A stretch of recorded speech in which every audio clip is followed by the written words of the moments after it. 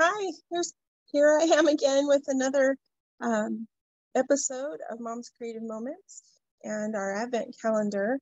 It's getting close to Christmas now. I hope you have most of your shopping done. We're going to go ahead and open our third batch of a week's worth of these embellishments and take a look at what we were able to create with those. I keep saying what we've been able to create, but really it's just me. So I know that's kind of, Queen's English, I guess. But here we go. We got a beautiful little angel and an and sign. So typically we say Merry Christmas. And what do you think is next? Here we go. Let's see. An H. I have an idea. There's a pretty little snowflake ornament. And then we've got a poinsettia flower and the letter A. I can make a guess. I bet you can too. And then we've got a P. And these cute little candles.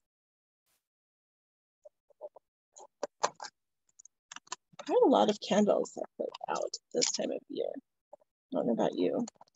Oh, and look at that. We've got another P and a cute little gnome.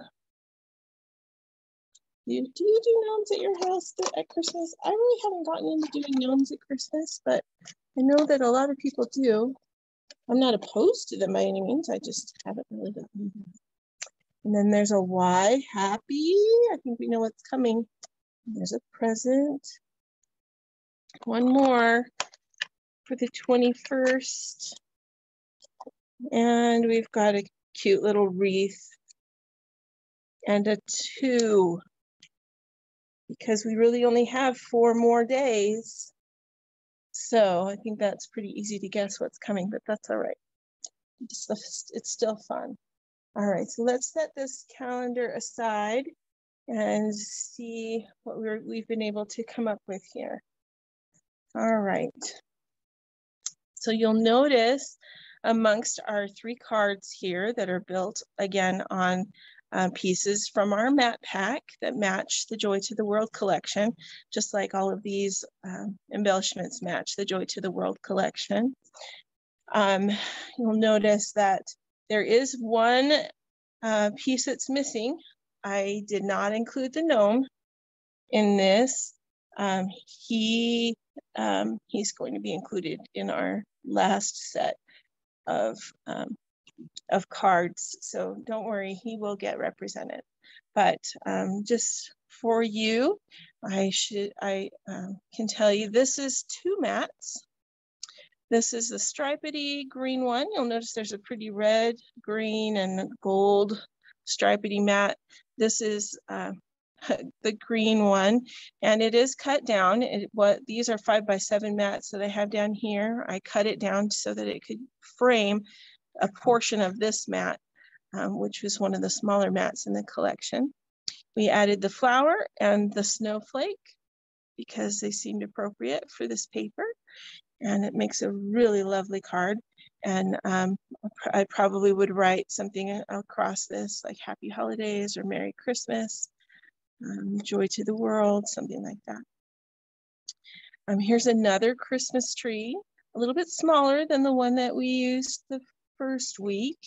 And then the gift at the bottom of the tree and the wreath on the tree. This is backed with bronze shimmer paper, and it just gives it a little bit added touch and brings out the golden tones in the star and the gift. And then I also used the bronze shimmer to back this present and added the candle and the angel because the tones and the colors were similar. It just looks nice to me. All right, so there's your 3 cards for this week. And I hope that you're finding ways, even in this hectic holiday season, to make creative moments with your family and enjoy and relax, because that's what the holidays are supposed to be for. I know it's hard. Every year it gets busier, but just keep trying to make those creative moments happen. You have 4 more days. I'll see you after Christmas.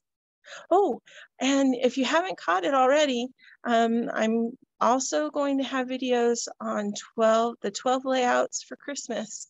So take a look at those, and hopefully that'll help you get your pages for Christmas done also.